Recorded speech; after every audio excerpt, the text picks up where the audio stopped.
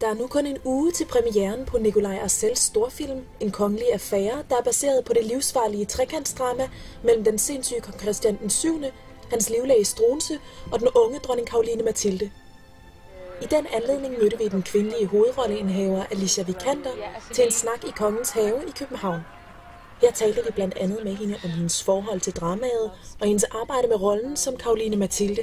I was familiar with this your story, the Danish story, already when I got the part, because I read the Livlægens besøg about 5 years ago, and that was one of my favorite books. So I was thrilled when I first got the signs for my casting. I think Nikolaj did a great job of actually creating a film that both had a great love story but still has this political drama in it.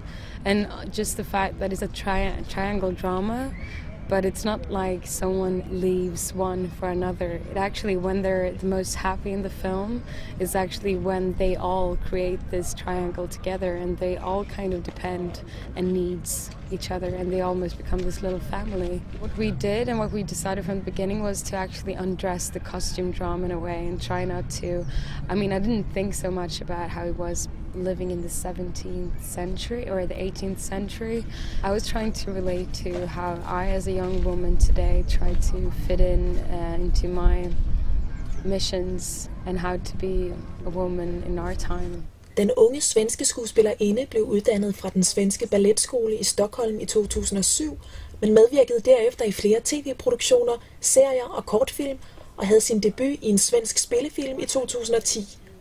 Vi måtte derfor høre hende, hvordan det var pludselig at arbejde på en storfilm med en stjerneskuespiller som Mads Mikkelsen. It was a big thing meeting him the first time when I actually came here to Denmark and did my last casting. And but I mean, it took 5 minutes, and I was totally relaxed in his company because he's just so down to earth and simple, and he's a brilliant actor. So I got a lot of inspiration, and yeah, it was a nice shoot.